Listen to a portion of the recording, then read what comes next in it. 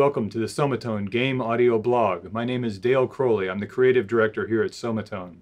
We're excited to be bringing you a series of videos, tutorials, and blogs on all aspects of game audio.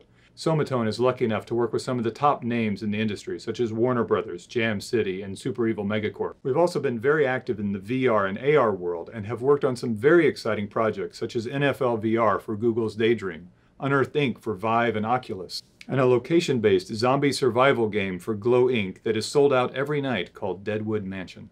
Somatone is, of course, also known for its work in the casual mobile space, providing sound effects, music, and voiceovers for multiple titles for Jam City, such as Cookie Jam, Safari Smash, and Snoopy Pop, as well as Peak Games' Toy Blast, which has over 14.5 million daily active users. Our first video will be a multi-part feature that is an in-depth tutorial of how to create and design believable soundscapes in virtual reality.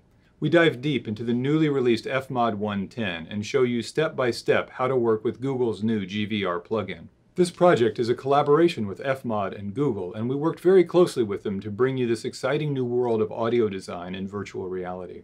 The first blog is a massive 4-part video tutorial series showing you the pipeline for GVR audio in FMOD and Unity.